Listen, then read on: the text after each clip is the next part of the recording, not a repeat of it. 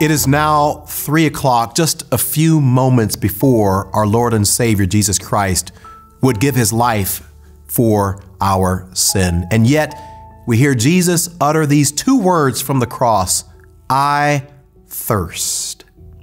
This is perhaps the most difficult of all of the 7 sayings of Jesus for interpreters to figure out what exactly was Jesus referring to and what message was he trying to communicate when he spoke the words, "I thirst." There are several different possibilities that have been suggested over the years. The first possible interpretation is that this was just simply a fulfillment of prophecy. There's a scripture in the Old Testament in the book of Psalms, chapter 69, verse 21, which says, "When I was thirsty, they gave me vinegar to drink." And we know that whenever Jesus was on the cross at this point, they gave him vinegar whenever he was thirsty. And so many people see that Jesus speaking these words, "I thirst," is really nothing more than a fulfillment of prophecy.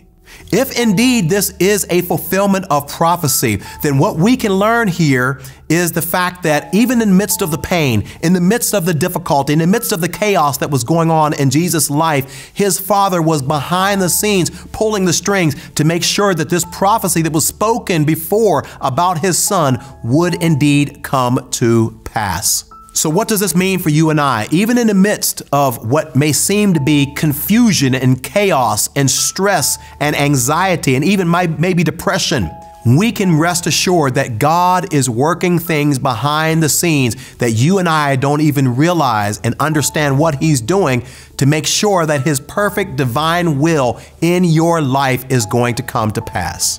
The second major interpretation of these words, "I thirst," is a very simple one. Scholars just believe that maybe Jesus was crying out because of some sort of physical need. He was literally thirsty. And we know that because scientists have told us exactly what happens to the body in the midst of crucifixion. Your lungs start to collapse and your heart begins to fail, resulting in extreme dehydration. And it's at this point that Jesus is saying, "I can't breathe. I'm struggling. I'm on this cross and I just need a little water. I'm thirsty." And no matter how much water they gave him in that moment, it would not have been enough. Why? Because in that moment, even though in his humanity, he was thirsting for something physical, what he needed in that moment was help from on high. And you know what? There is a lot of things in our lives that we are thirsting for, that we think that, oh, if I get this, it will quench my thirst. Some of us are thirsting for love. Some of us are thirsting for companionship, or we're thirsting for sex, or we're thirsting for significance or status or possessions or money or things or a child or to be married. There's a lot of different things that we are thirsting for, not realizing that we can have our fill of all of those things, but at the end of the day, we can be filled, but we will not be fulfilled until we drink from what Jesus has to give us. So we need to understand that yes, we can thirst for all these things, but at the end of the day, it's what we're going to get from on high that is truly going to fulfill us and satisfy us. The third and final possible interpretation that scholars have offered throughout the years is that this represents Jesus' willingness to fully surrender and sacrifice his life to the Father's plan. You see, in Matthew 20 and 22 and John 18:11, Jesus talks about this cup of suffering.